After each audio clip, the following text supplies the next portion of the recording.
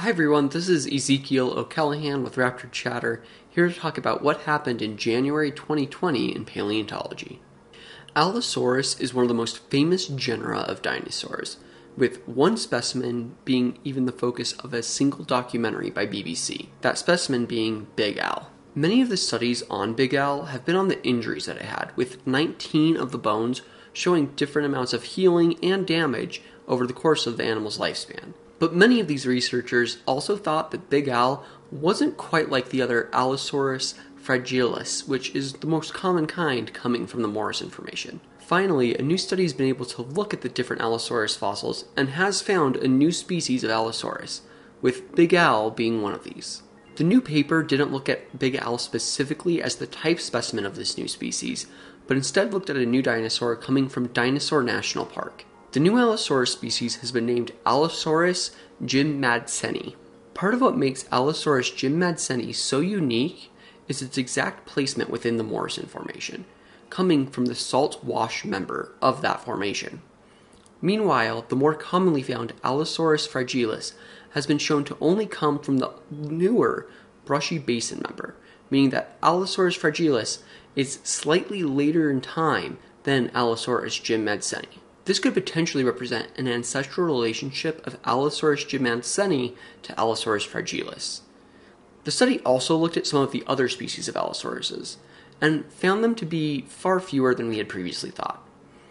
Some of these species were even named by some of the authors of this paper, and so they were essentially canceling out their own naming of certain species. What the paper found is that the main species that are more confirmed to exist and have better evidence to support their existence are Allosaurus fragilis, Allosaurus jimmadseni, the new one named, and Allosaurus europus, which is from Europe.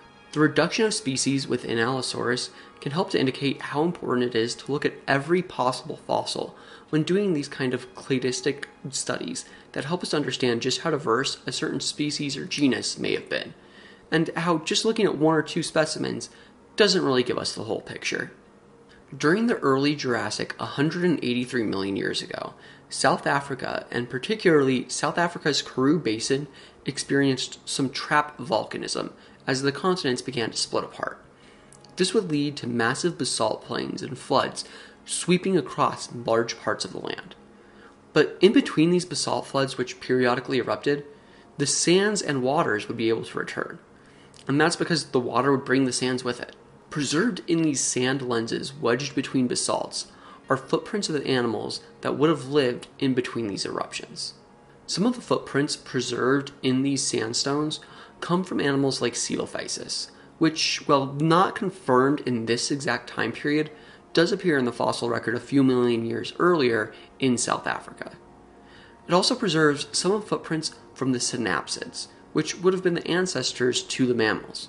In fact, the footprints show that as you get later and later into the formation, the mammaliform synapsids became the most successful, potentially indicating how mammals may have become as dominant as they are today, even while they weren't dominant during the Jurassic or the later Cretaceous. Pterosaur diets have often been assumed to be things like small fish and squid, and it's been very hard to confirm this. Occasionally you will find things like a fish inside of a pterosaur, but that's very rare. But this time we found something even more rare, and that's a pterosaur tooth inside of a squid. Coming from the Solnhofen limestone in Germany, Plesioteuthis was shown to have had a rhamphorhynchus tooth embedded in it when it died. This does mean that the pterosaur likely still did enough damage to kill the squid, but it just wasn't able to actually catch and eat the thing. Rhamphorhynchus has often been one of the most thought of species as being one of these squid eaters, with its long interlocking teeth being hypothesized as something that would be able to hold something like a squid. And that does seem to be the case, even though this squid got away, although the injury it sustained probably caused it to die very quickly after. But that also allowed it to be preserved in the fossil record so well.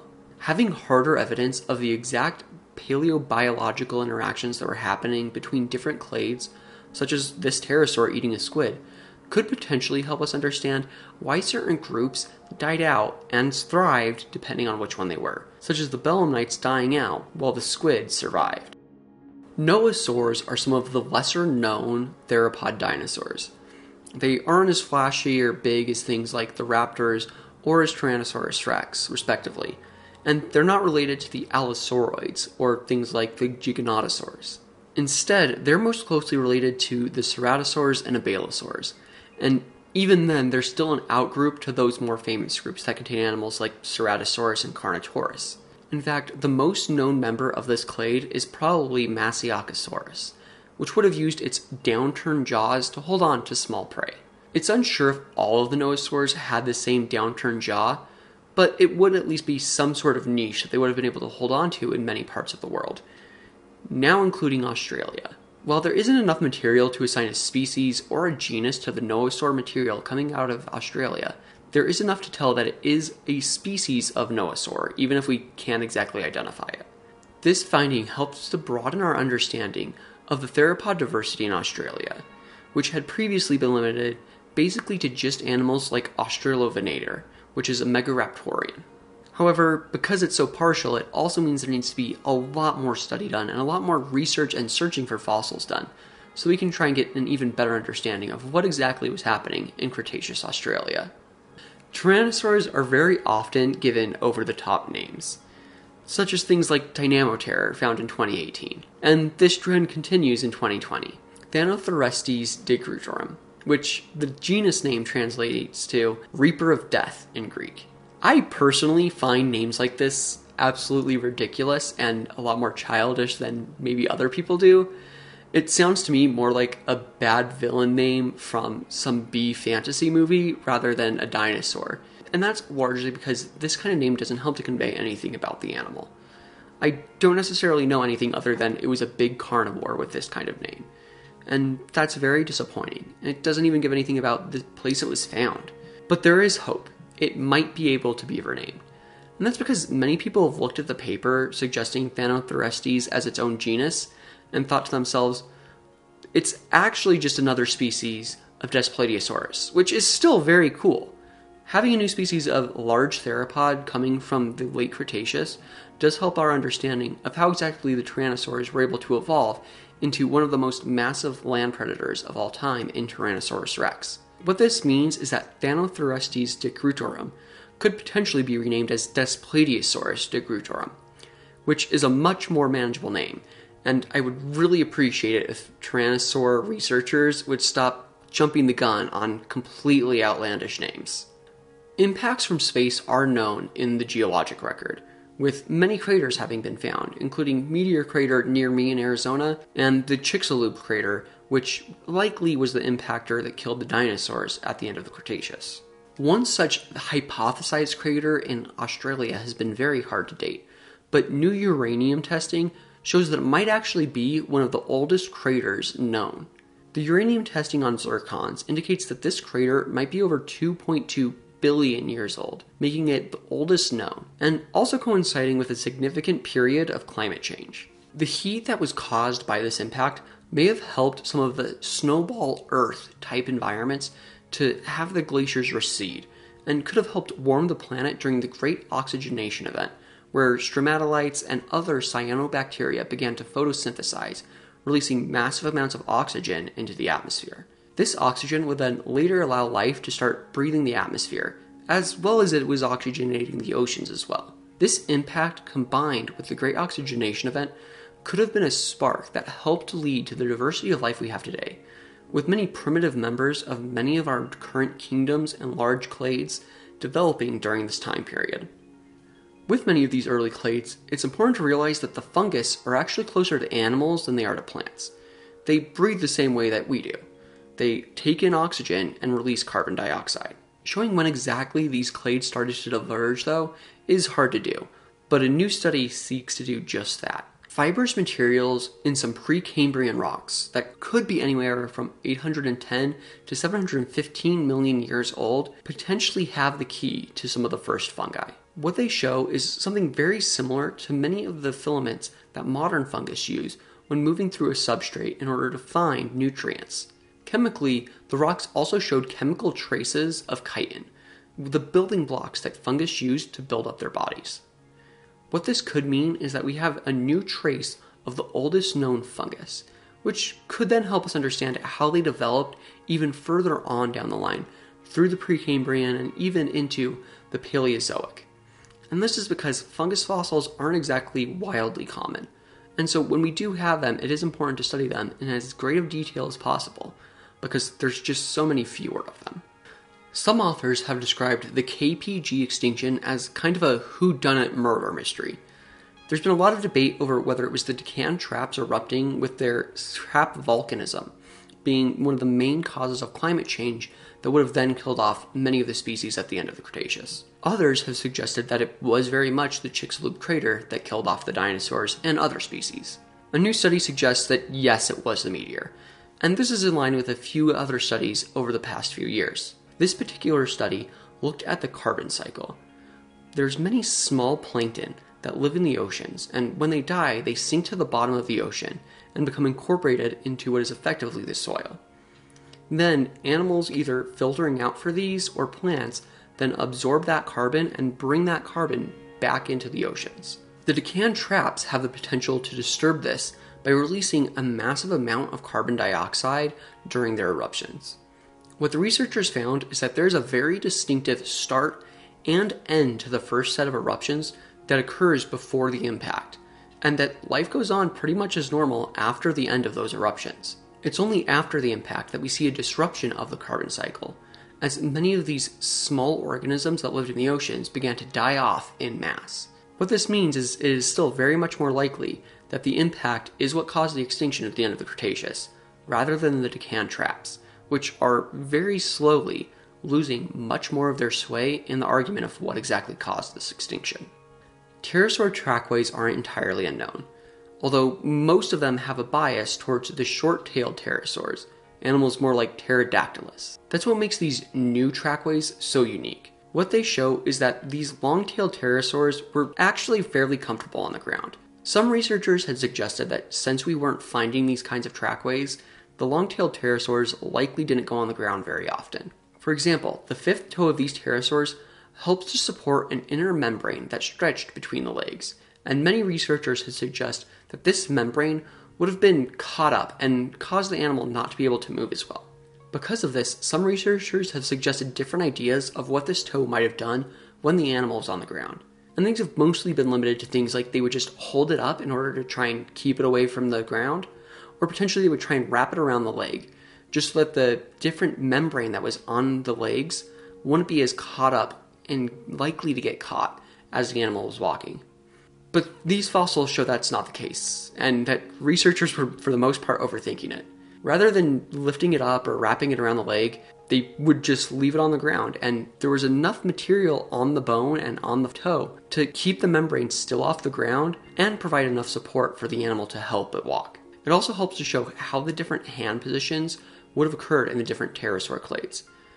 The short-tailed pterosaurs mostly kept their hands sideways as they walked, with the long pinky that supported the wing membrane being kept up and behind. And while this is still somewhat true for these long-tailed pterosaurs, they would have still kept their main toes forward and the pinky even more folded in order to help keep it out of the way. And that's why we should never overlook trace fossils like footprints. These trace fossils do a very good job of helping us understand what exactly the different behaviors of these animals would have been, and even when they're rare, can help us understand much more about an entire clade, especially when compared to the trace fossils of clades that are very closely related, but not identical to it. Nanotyrannus has been controversial ever since it was described in 1988. Differences in skull shape, the number of teeth, and a number of other things have caused it to have been grouped separately from Tyrannosaurus rex, which also comes from the same formations, particularly the Hell Creek Formation. The main argument against the existence of Nanotyrannus has been the idea that a lot of these changes and differences we see between Nanotyrannus and Tyrannosaurus rex are the result of ontogeny, which is just the changes the animal goes through as it ages. What the researchers suggest is that as the animal aged, it would lose some of the teeth, and the skull shape would very much broaden and deepen, allowing it to get the bone-crushing bite of Tyrannosaurus rex. And a new study suggests that this is the case, that Nanotyrannus is actually just a juvenile T-Rex. A few specimens that are known to be juvenile T-Rex were studied in this paper, and their bones were essentially cut into slices and then examined so that they could count the rings, as these animals would lay down essentially a new ring of bone growth every year. This helps us to understand the age of the animal, which puts the two specimens studied at about 13 to 15 years old. And it also helps to show that while they were still young, some of them were developing some of these more derived, older characteristics that are more resembling of the Tyrannosaurus rex adults. Combined with other studies on Tyrannosaurus rex growth, what it does suggest is that Nanotyrannus very much didn't exist, and all the specimens of Nanotyrannus that we have are actually just juvenile T-Rex. And this even comes down to the original author who named it, Backer, who did suggest there was a potential ability for it to be just a juvenile T-Rex, but the evidence wasn't there at that time, particularly as cutting bones in half wasn't as popular of an idea for study back in 1888 when the animal was described.